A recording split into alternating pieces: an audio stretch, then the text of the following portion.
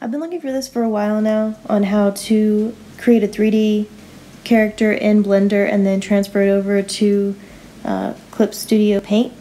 And I did find the method. You have to make it an FBX file. So I'm going to make a really simple little character here with just boxes, extruding the faces like we normally do. And then I'm going to add a basic armature to that and show you how to export that into a file and then import it into Clip Studio Paint.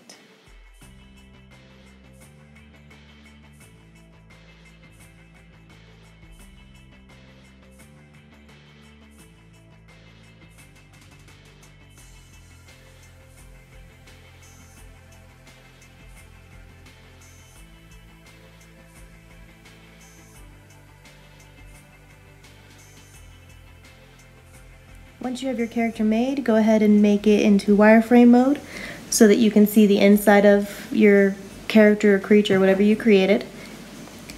And then if you do Shift A, once you're in object mode, you'll be able to add the armature bone by bone to your character and make sure that it's in the center of your character or object, whatever you made, from every angle. That way it evenly tugs on the object whenever you move the bones and pose them.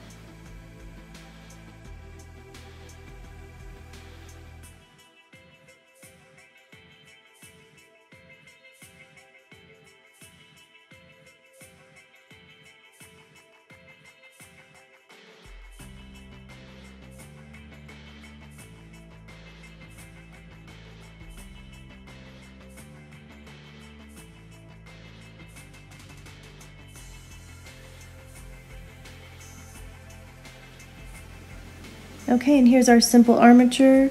All we did was extrude all of the bones we already had there to go where we wanted them to, so that we'll be able to manipulate our character. And I'm going to go ahead and move the cube forward a little bit so that that armature is directly in the middle.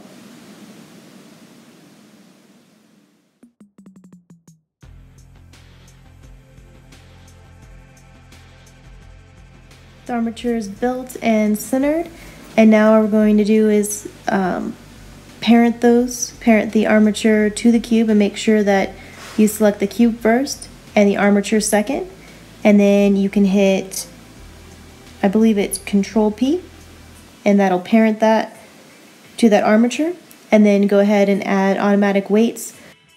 And there you have it. You're able to pose your very simple character and move around the limbs.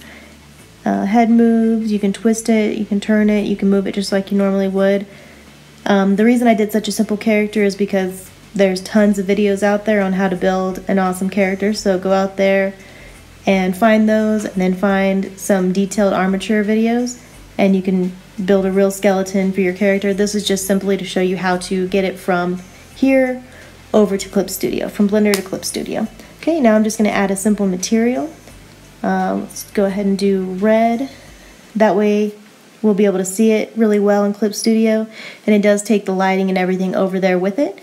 So go ahead and go to Export, and you're going to choose FBX, and go ahead and save it to your desktop, documents, wherever you want to save it, and name it whatever you want to name it. And then once you've done that, you're going to hit Export as FBX, and that'll be saved there. And then all you have to do now is go over to Clip Studio Paint, and we'll continue from there.